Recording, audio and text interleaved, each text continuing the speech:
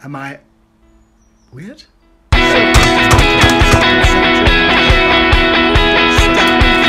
In today's episode, how are you doing, Tom Amazon? Welcome. Today, it's a glorious day. It's spring has sprung, and I am sprung young. No, well, I'm a poet, and I know it. See what I did there? I rhymed. Well, anyway, today I'm going to be writing on my blog. I've been putting it up because I'm not feeling really inspired, but I'm writing on my blog, my theatre blog, and I am also trying to sort of make my balcony habitable, because now it's just sort of a dumping ground for stuff. So, ladies and gentlemen, I give you my balcony. Rubbish. It's got potential. This is my bird feeder, sort of, well, it's mostly visited by my squirrel, but it's there. So, shut up. He's working as a dresser in a musical show. He don't know how to sing and he can't rhyme very well, but he takes a lot of movies and he's vegan, you know. It's the vegan gay dresser. So during the year I've taken sort of, I don't know, clippings and cuttings and stuff that died, organic matter, put it in this basket on the balcony, and I'm going to go out into the nature and sort of recycle it.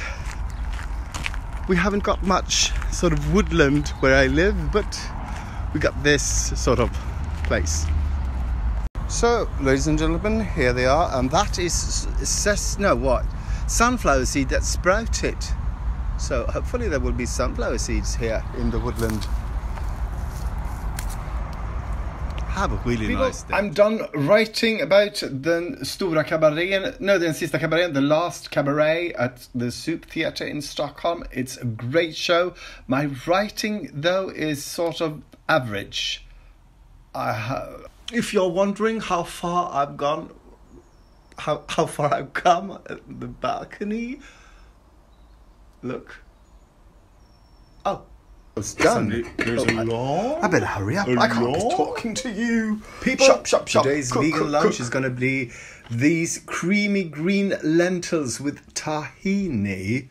This is what's happening right now. I'm boiling water for the lentils, and the rice is almost.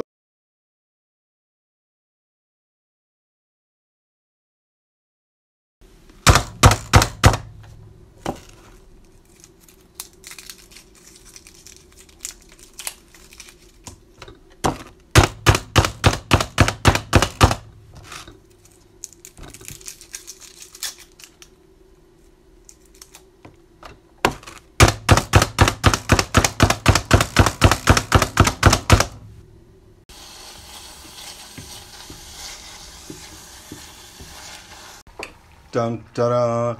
So the base for this thing is like green lentils, tahini and tomatoes. What else? Lemon and cumin. Own smoked paprika. So I bet this will taste great. It's supposed to get creamy, and I think that's the tahini. So I just vacuumed my balcony. Is that normal? I mean, is that something that people do? Do you vacuum your balcony, or how do you clean it? If you sort of start brushing or sweeping, the things will go down onto your neighbor's balcony, right? So this is my vacuumed balcony, and now I'm going to sort of get a wet rag and sort of start cleaning. Am I weird?